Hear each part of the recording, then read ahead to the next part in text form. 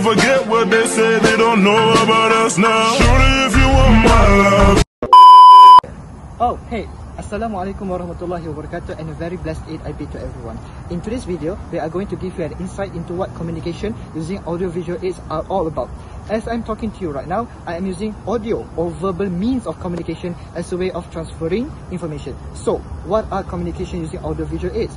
We say to our customers usually, never underestimate the importance of using good quality, high impact audiovisual equipment. It is a crucial difference between a forgetful corporate event and an exciting experience that leaves a long-lasting message. Audiovisual communication is a productive form of communication. Using sound and also lighting, equipment improves communication by heightening the awareness of your audience's sight and also hearing. Audiences who use more of their senses to engage at events remember most of the events for a longer period of time. So, let's cut to the chase and let's look on how communication using audiovisual aids cater to our audiences very effectively. Previously, the most often used instrument in classroom were chalk and board. In scientific classroom, for example, professors frequently draw diagrams or figures on the board to aid in teaching process. However, with the advancement of the technology, there are a variety of aids available such as PowerPoint, which may be shown to the students using a projector. Teachers will save a lot of time and energy as a result. You may incorporate a range of visual aids such as charts, graphs, pictures, and video into the same presentation using presentation technology. PowerPoint is the most popular presentation application, but it has recently been joined by a lot of new competitors, including Google, Slide, Keynote, Prezi, and HyperDeck. You might be able to utilize one of these applications in your speech class. If you want to use presenting technology effectively, you must first understand why, how, and when to use it. Instead of listing everything you see on the screen for the audience to read, you should pick and select which parts of your speech to depict. This needs a lot of preparation. Consider how you may utilize presenting technologies to improve your ideas when you arrange your talk. At the same time, keep in mind that too many or bad visual might cause more harm than benefit. Allow yourself to be inventive and resourceful without letting technology take over your whole speech. Next, we are going to look at the implementation of the audio-visual aids. Here, I will provide an example of the virtual classroom. A virtual classroom is a tool to set up video conferencing to allow instructors and participants to participate in a face-to-face meeting or classes. The most obvious and most significant use of the virtual classroom is during COVID-19 pandemic. Just a few months ago, a lot of Malaysian students were struggling to familiarize themselves due to challenges that they have to face, such as speed and the reliability of the internet connection. After a few months of series of going through these obstacles, they started to appreciate it since they noticed some positivities of these tools. Asynchronous classes, on the other hand, provide students with more flexibility of schedule and environment. This can widen the choice of the environment, whether they want to study at their bedroom, cafe, or library. Apart from that, virtual classroom also reduce cost of education.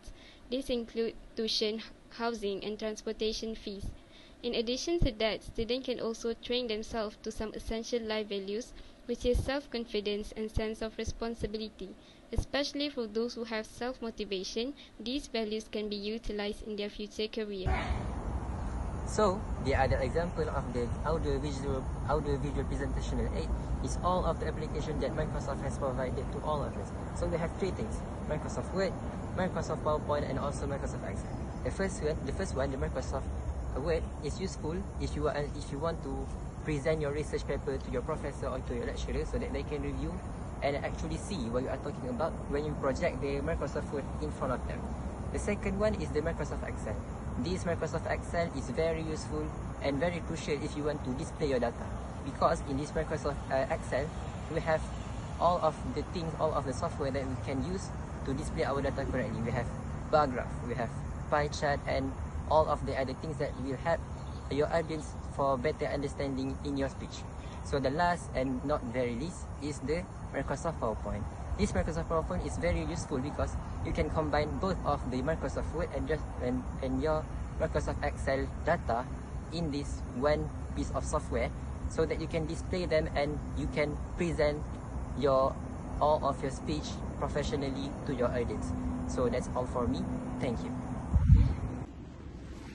Hi guys, today I'm going to talk about the type of the presentation and also the examples. So the type of presentation that I chose is the objects.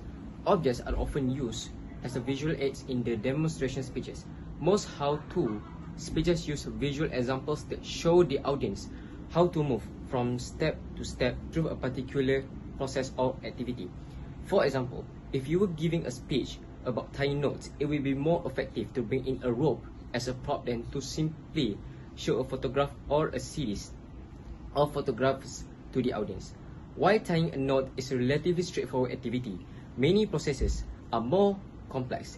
If you demonstrating how to decorate a cake, it will make sense to use objects like a cake, frosting, and cake decorating supplies to show the audience each of the steps. Decorating a cake from start to the finish can be a time-consuming task that requires a significant concentration. True, so you probably don't want to show your audience the full process from start to the finish. I think that's all from me, and thank you for watching. Bye.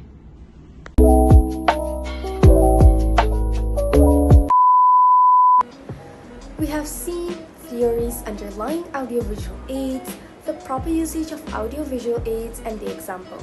Now, let's see the advantages of using audiovisual aids. To begin, it helps in relieving the speaker's anxiety. This is because when using audiovisual aids to convey the speech is not entirely relying on words. Instead, audiovisual aids can distract the audience.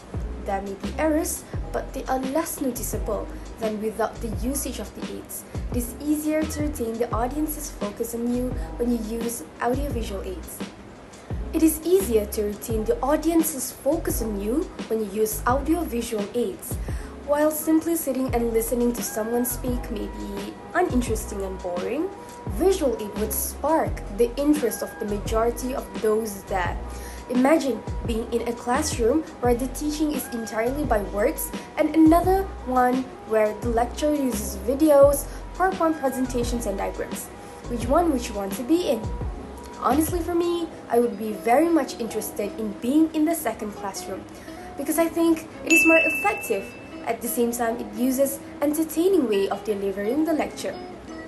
It is also very easy for the audience to understand and retain the information you present when you employ audiovisual aids. Text with a related graphic is easier to comprehend than plain text. People recall what they see more than what they hear. This statement is supported by a research that reveals 80% of what people see is being remembered as compared to only being heard. Lastly, when you employ hearing and visual aids, the participants' involvement and engagement will rise. The audience would have a better learning experience because of this. As can be shown, there are plenty of advantages to using audiovisual aids in public speaking. As a final chapter, I would want to encourage all of you to begin using audiovisual aids to improve your public speaking skills. I hope all of you find this knowledge useful and that it will assist you in becoming a better speaker in the future. That is all from us. Thank you so much.